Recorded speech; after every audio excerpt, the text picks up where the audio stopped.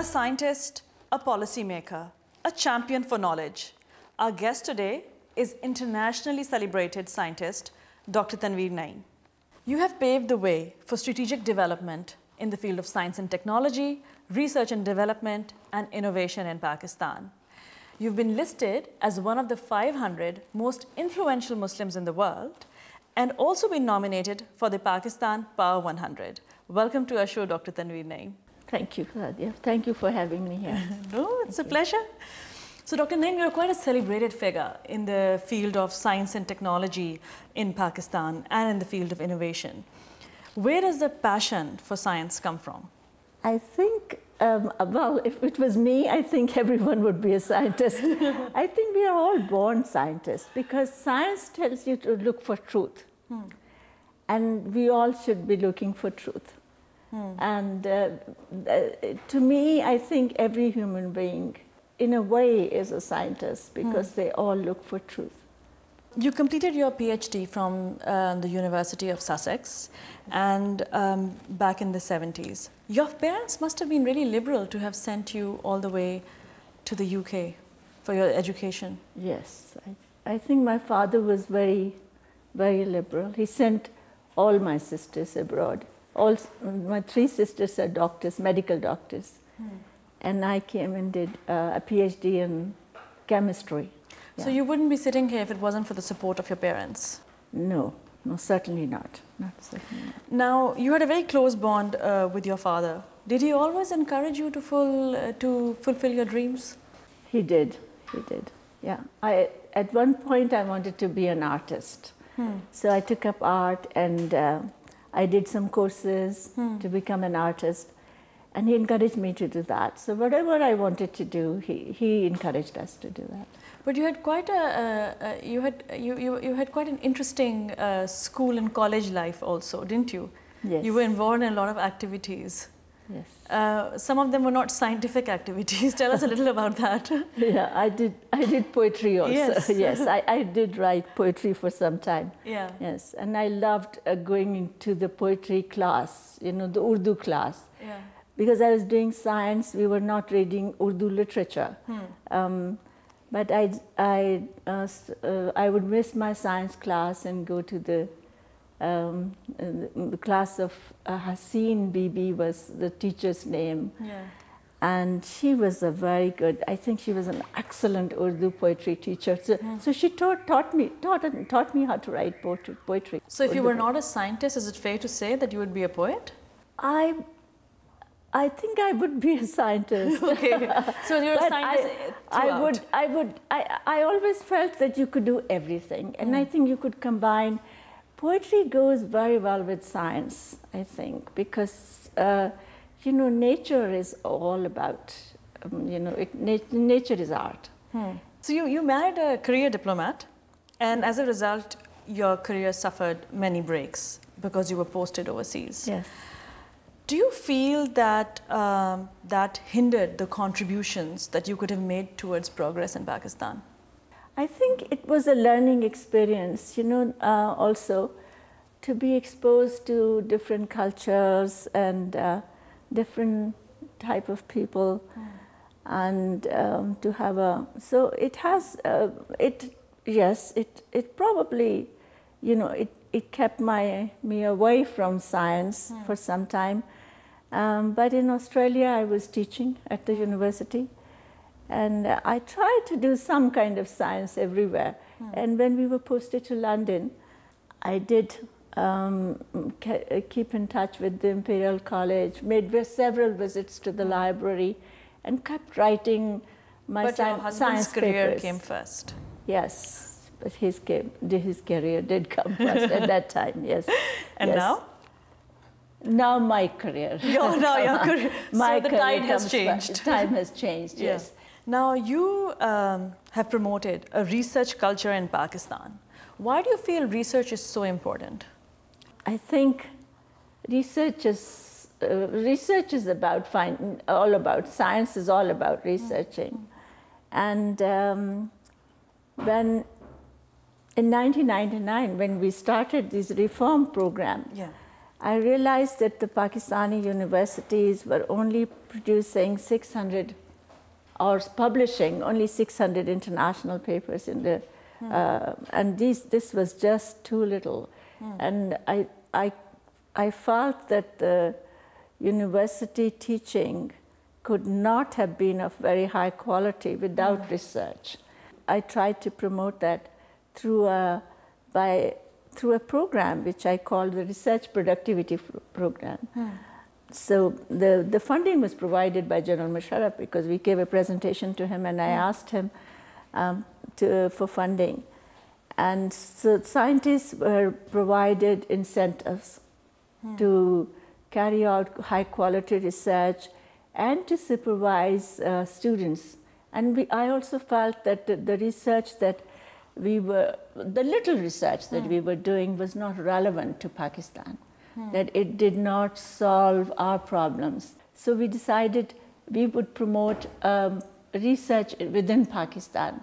So as a result, we have now 12,000 students enrolled in the MPhil, that is Master of Philosophy, and PhD programs.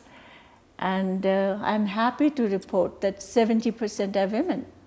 Now, you helped increase the GDP share for scientific research in Pakistan from 0.4% in 1999 to 0.67% in 2012.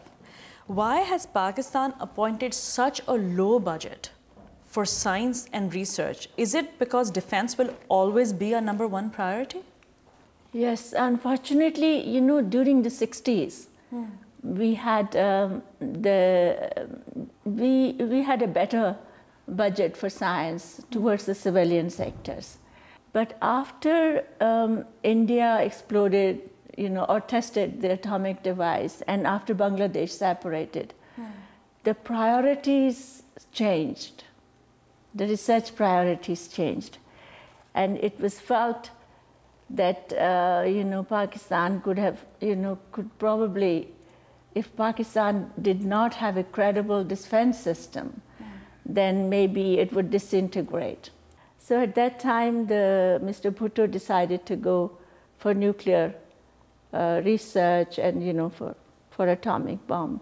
So most of the budget, I think about 60 to 70% at that time went towards defense research.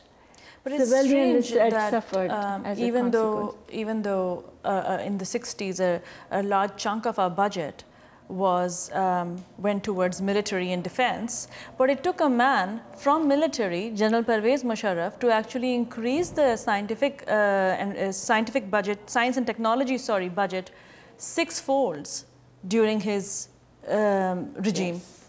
Yes. Yeah. No, during the 60s, the budget went towards the civilian, and most of the budget went towards agricultural research.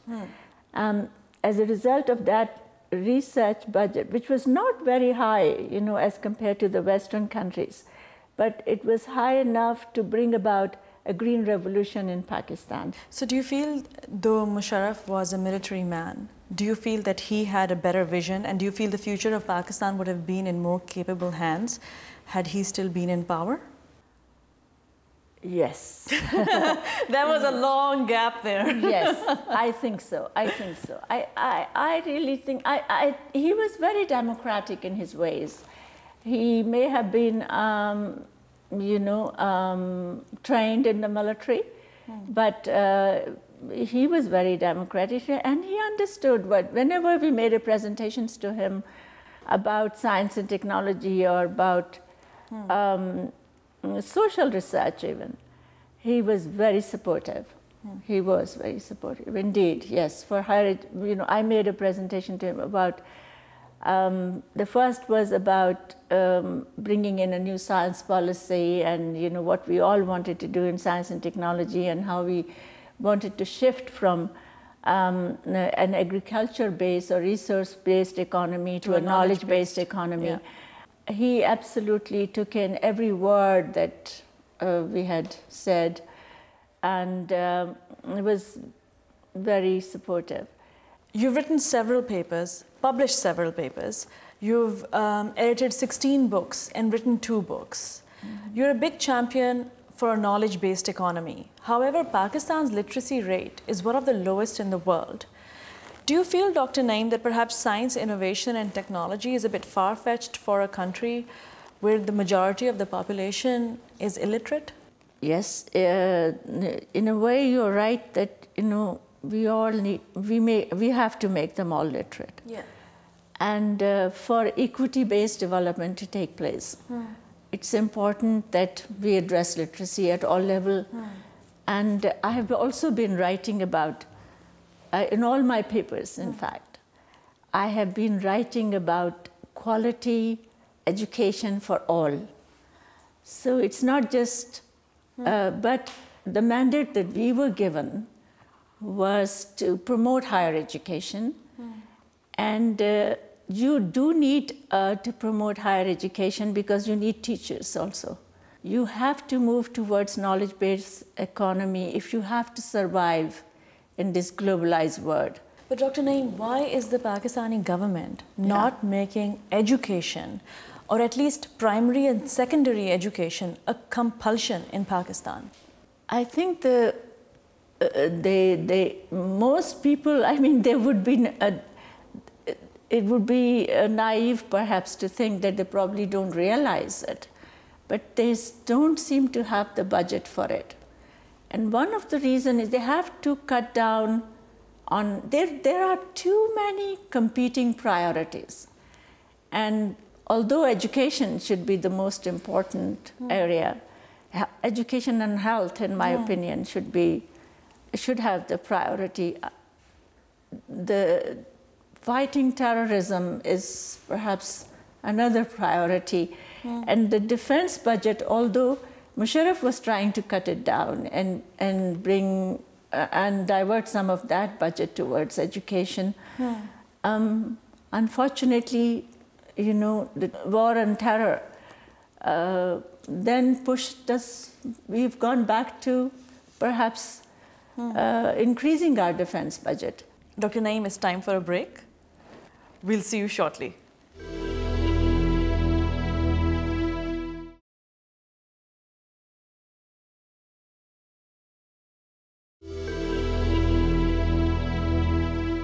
Welcome back. Let's continue our chat with Dr. Tanveer Naim. Now, you work tirelessly in promoting higher education in Pakistan and were also responsible in sending students to Korea and for scientific collaboration between Pakistan and China. Why did the government of Pakistan withdraw funding for PhD students that were sent from Pakistan to various universities overseas? And there were roughly over 4,000 students that were sent. Midway, their funding was withdrawn. Why is that? I think this was when the government changed, and suddenly they decided. You mean when Zardari's government came? Yes. When this government came, they decided to. This was a temporary phase, though. They decided to cut down. There was an immediate. There was a problem because I think there was a huge debt crisis, and the government had to pay off a lot of debt. And the higher education budget, which had been increased to 28 billion rupees, was a huge amount, and they thought they could not continue giving that money, and they stopped it. But this prompted the resignation of Dr. Tanveer Naim. He resigned because he felt that the students would be all let down, and this was a big, These were not 5 students, they were over 4,000 students. Oh, 4,000 They were midway through their PhD. What message is the government sending the international community? Yeah, that's why then we all campaigned for it. And they restored it. I think it was restored after about 3 months. Isn't it strange, Dr. Naim, that even though the current government, the Zardari government, took away budgets from higher education, yet on his recent trip to India, he donated $1 million to Ajmer Sharif? Yeah. I would never understand such decisions. I don't. If it was up to me, I would convert all shrines in Pakistan into universities. So it must be frustrating for you to be working for science, towards science and technology and innovation while the system is constantly working against you. Yeah, but I must say that I found it easy to work in Pakistan. I've worked all over the world. You know that I started from England and I was in Germany and in Australia. And so wherever I was, although I did work. I was in Germany too. I was at Bonn and Bochum universities. And I found it easy to work and to bring about some changes. And it's always nice to be able to change something.